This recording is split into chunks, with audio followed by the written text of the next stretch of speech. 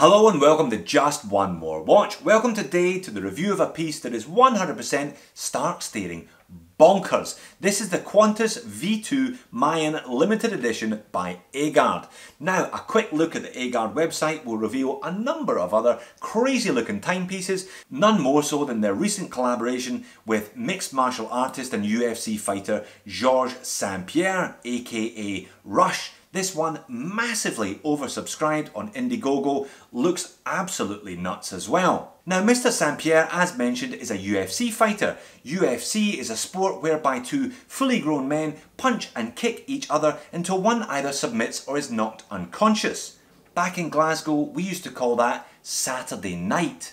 Alright, enough waffle, let's get into the box. So what on earth have we got inside the box today? Just a word on the box, by the way, a little bit tatty around the edges. I'd be expecting a little more for my $400 US than this one, but clearly all of the money today has gone on the watch. The watch itself is much more impressive than the box. Now, $400 is the sticker price, the thumbnail price today.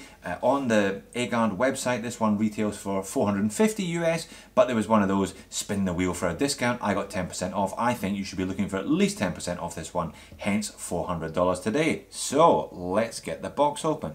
And there it is. It looks bonkers, like nothing else that I have looked at on the channel. Actually comes with a reasonably sized instruction manual here. So we've got the V2 Mayan limited edition. This one is available in a kind of gunmetal. It's also available in steel or the rose gold that I'm going to review today. Big thank you to Egard for sending me this one in for review. Specs here.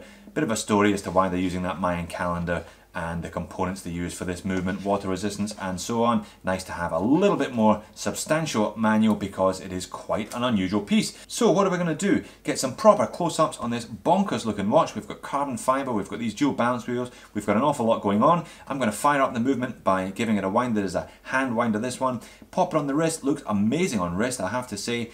A fantastic clasp and strap on this one as well, and a loom shot. Believe it or not, there's some loom on those little wheels there just underneath the 12 o'clock. Let's get on with it.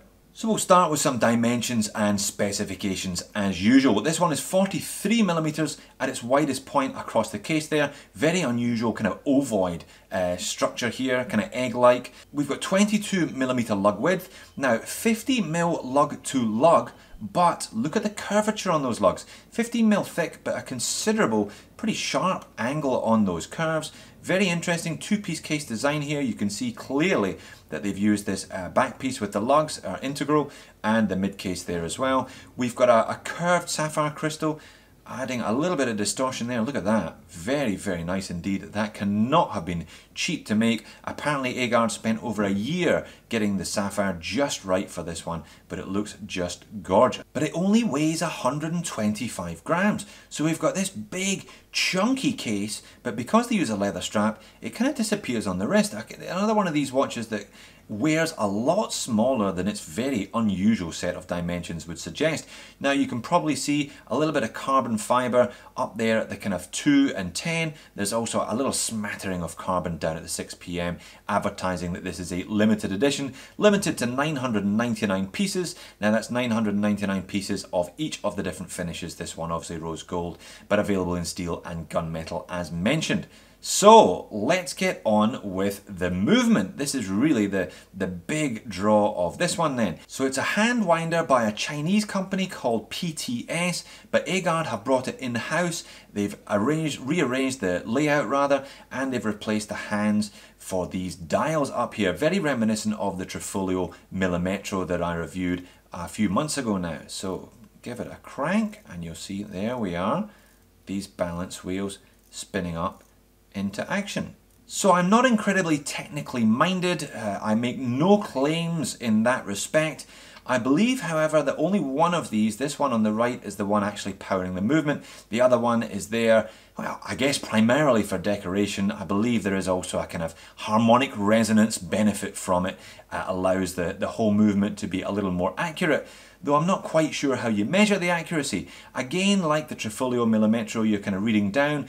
We're just kind of 1:59, a minute before 2 o'clock there, but there's no second hand here, so You know, you're measuring this one's accuracy over the course of a week, perhaps even longer, allowing you to get a reasonable feel for how this movement in here is performing. Hand-winded, as noted, this one's got a maximum power reserve of about 36 hours when it's fully wound, so really you're going to be winding this one every day. Look at that case back, just as bonkers as the watch.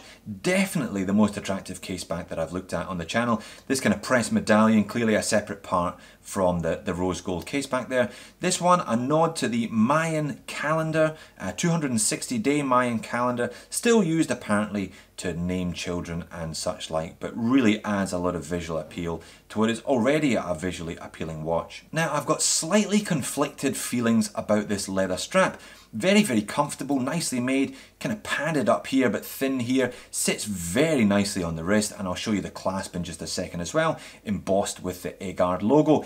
It just seems to me they could have done something slightly more interesting than faux croc. You know, they've got this bonkers watch, great colour scheme, carbon fibre.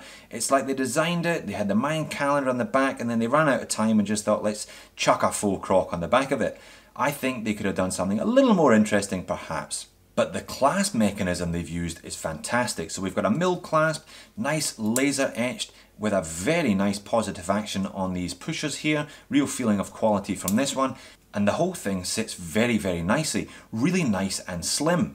This is it compared to the deployant clasp mechanism on my far more expensive Breitling Navitimer, and I gotta say the Egard clasp, superior. It fits very nicely on the wrist, the Egard, as a consequence.